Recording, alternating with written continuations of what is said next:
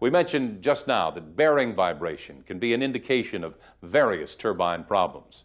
These include excessive change in steam temperature or steam flow to the turbine, high eccentricity, water ingress, internal mechanical defects of the turbine, bearing defects, and a change in alignment of the bearings due to a sinking foundation or other bearing support.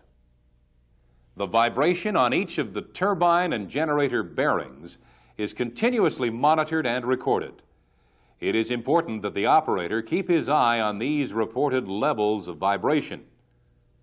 Any sudden change will certainly indicate the occurrence of a potential problem. For example, increased vibration on a generator bearing at a certain loading has been used to identify problems with the generator windings.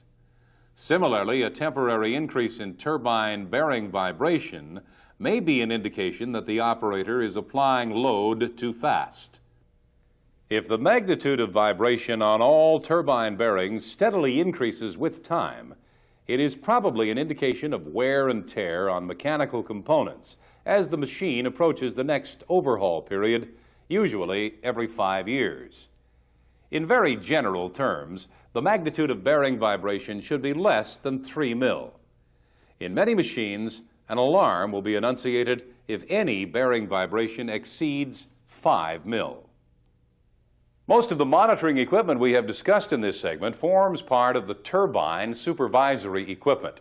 Commonly, this includes the following information: differential expansion, pedestal position, shaft eccentricity, vibration on all bearings, metal temperature at specific locations, turbine speed, percentage opening of control valves, and mechanical position of the shaft. Now, before we move on to talk further about monitoring equipment and turbine protection devices, let's take a break. Please switch off the tape now and review this material in your workbook.